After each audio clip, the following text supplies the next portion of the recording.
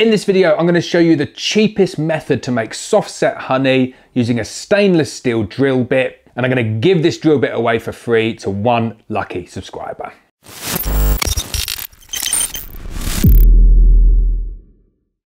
First things first, if you want to be in a chance of winning this stainless steel drill bit, hit the like button, stick a comment on there, make sure you subscribe to the channel. So I've showed you a couple of methods for making soft set honey now.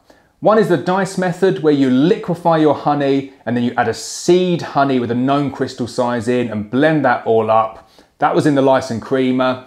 I've then showed you a new method that I use using oilseed rape honey, and you don't need to liquefy that honey as much, and it's done by mechanically breaking down the crystal structure of the oilseed rape honey to make sure that it's silky smooth. Again, that's in the lice and creamer. Cost me £3 that creamer, so I appreciate that's not for everyone. Supposed to be no nonsense beekeeping. I like to try and keep the cost down as well. So I wanted to show you a method using a stainless steel drill bit, and this is specifically for oilseed rape honey. It will work with other honey. It's not quite as repeatable is what I've found when using the drill bits. So I recommend using oilseed rape honey.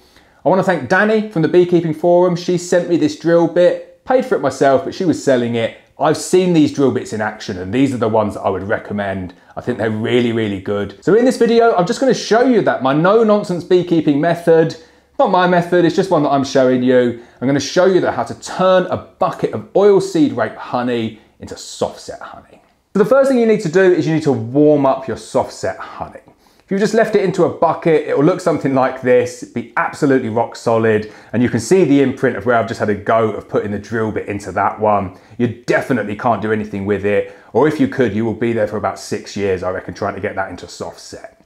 It's set, but it's not soft. And that doesn't quite make sense, but what it means is that it's set to a natural crystal size. So it's set, it's hard, and the crystal size is unmanaged. Soft set means that you need to get it to set and it needs to remain soft. And you do that by managing the crystal size. The first thing you need to do is you take your set bucket of honey, that big rock solid set bucket of honey, and you need to liquefy it. When you're using the drill bit method, all you want to do is just get it to a point where it's soft enough to get the drill bit in and move it around. It doesn't need to be completely liquefied. In fact, if you get it completely liquefied, it's going to take you a lot longer to do this method. Either way though, the method could not be any simpler, which is you take that bucket of honey, you warm it up enough to be able to get this drill bit in, and then you just beat it with this drill bit. I find if you spread it out over a few days, you end up with a better result. You're not going to get this result kind of like in 15 or 20 minutes. I like to go in, do the drill for say 5 or 10 minutes, maybe 2 or 3 times a day, over the course of about 2 or 3 days. That will give you the best chance of getting a super soft set honey. So I'm going to show you that now, show you where I start off, show you where I end up. So this is what your oilseed rape honey will probably look like once you've taken it out of the warming cabinet. I've decanted a little bit of it out here, and that's a good tip. Say you've got 3 buckets, grab another one and just pour maybe like a third of each one into a separate bucket. Give yourself a little bit of space to work. But as you can see, it's not fully liquid. It's pretty much still set, but if I give it a little bit of a shake, you can see it is liquid, but it's not clear. I only took that up to about 36, 37 degrees, just to the point where it's fully liquid again. So we're back into food hygiene mode. Got our gloves on, we've got our hairnets on. And then the big important thing to say here is never have the drill over the bucket. So you always want to work at like a 45-degree angle, maybe a 50-degree angle. Don't go in from the top like that, because then you've got a potential risk of bringing stuff from the drill into the honey. Don't want to do that. 45 degrees completely eliminates that risk. Obviously, everything gets a big clean down prior to use. This one here, we're not going to use this honey. We're not going to sell this. This is for my own personal consumption, but everything has had a really good deep clean as well. All of our honey is coming out of that creamer back there. I've cleaned the drill, I've cleaned the bit, food grade sanitizer on all of the bits, left it to dry, and then we're just gonna go in and we're gonna mix that honey up. Get your drill bit down to the lowest possible spin speed that you've got. It's not about making whipped honey, it's about grinding those crystals down. So you start off like this with a really slow speed.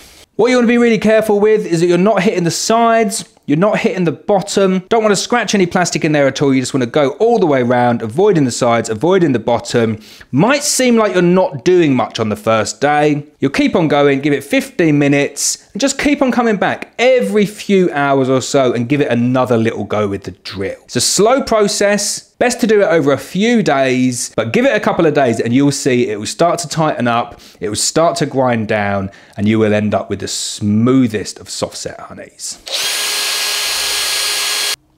So we're on to day 2 now, and hopefully you can see that has changed consistency a little bit there. You don't expect to see a huge dramatic reduction on day 2, but we've got a smooth liquid honey now, and we're just going to break it down again, give it another 10 to 15 minutes, keep on going. You want to do this regular and often. You don't want to come in and do kind of half an hour of whizzing and then come back 3 days later. Make it a lot harder for yourself. Just keep on going in. You can't really overdo it. And as you get to this point here, you can ramp up the speed on the drill as well. And then you'll see it starts to blend itself together. So here we are, day 3. It's still liquid, but it's definitely thickening up. Like I said, this isn't an overnight fix.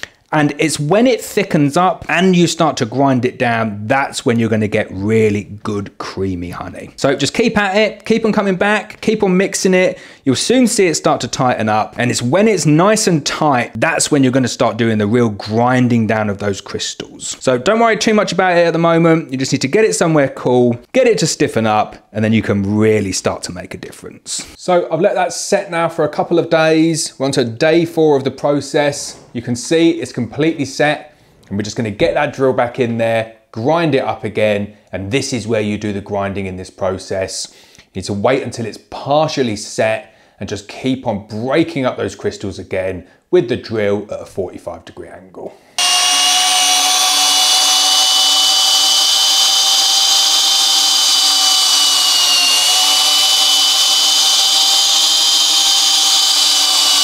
So you can see the honey, it's very nice and set now. This is where we want it to be.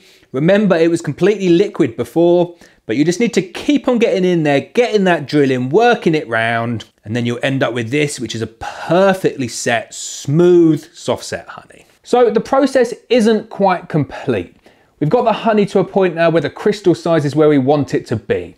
I've tested it, it's silky, silky smooth. But I've essentially got a big bucket of soft set honey now. That's no good to anyone. We need to get it back into the jar. And all you do, you follow a very similar process. You need to warm that honey back up now. Don't take it up too high. You don't want to reset the crystal structure. Just want to get it back to a point where it's completely liquid again. So around 38, 39, 40 degrees C. And then you can just decant it into jars. And then you want to leave it in jars at around 14 degrees Celsius. That's the optimum temperature, but somewhere around that will work. And then it will set in the jar into a perfectly smooth soft set honey. Don't forget, if you want to be in a chance of winning the stainless steel drill bit, and I'll even chuck in a jar of soft set honey as well, make sure you hit the like button, stick a comment below, and also make sure you're subscribed to the channel. If you want to take a look around my newly refurbished honey room, check out this video here where I show you all of the modifications for my old honey room design.